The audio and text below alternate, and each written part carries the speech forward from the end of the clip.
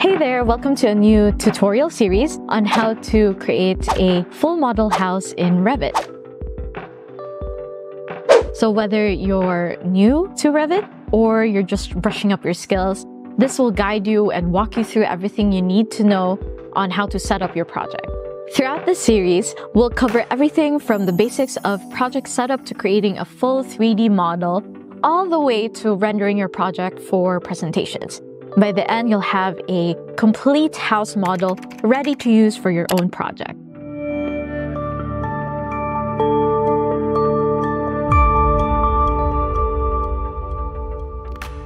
So let's jump into step 1, setting up your project environment. First things first, we need to start a new project. Go ahead and open up Revit on your computer.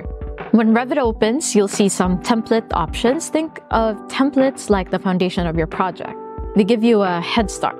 If you're working on building a project, the architectural template is a good place to start. Next is make sure to name your project something easy to recognize, like house design. And don't forget to save it in a folder where you can easily find it later. So before we dive into the design work, let's make sure your measurements are set up correctly. Every project is different, so it's important to adjust the units based on what you need. To change the units, let's head to the Manage tab at the top of the screen. Then click Project Units.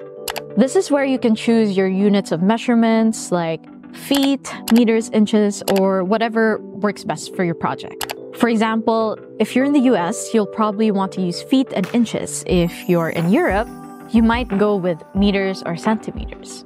So if you're working on something really detailed, you can set it down to millimeters or fractions of an inch. Next, let's make sure everything stays organized. The project browser in Revit is like your control center. It helps you find and manage different views, sheets, and schedules in your project. So to keep things neat, you can organize how your views and sheets are displayed. For example, you can group your floor plans, elevations, and sections in a way that makes sense for you. Revit also lets you apply view templates, which are preset styles for how different views like floor plans or 3D views should look. Setting these up early will help you keep your project consistent, so everything looks polished. So that's it for part 1. So you already set up your project, and in the next video, we'll start laying out the floor plan of our house. By the way, we heard your request for a complete guide to building a house model, and that's exactly why we created this tutorial for you. Thanks for watching. Don't forget to subscribe so you get notified when the next video drops. Bye!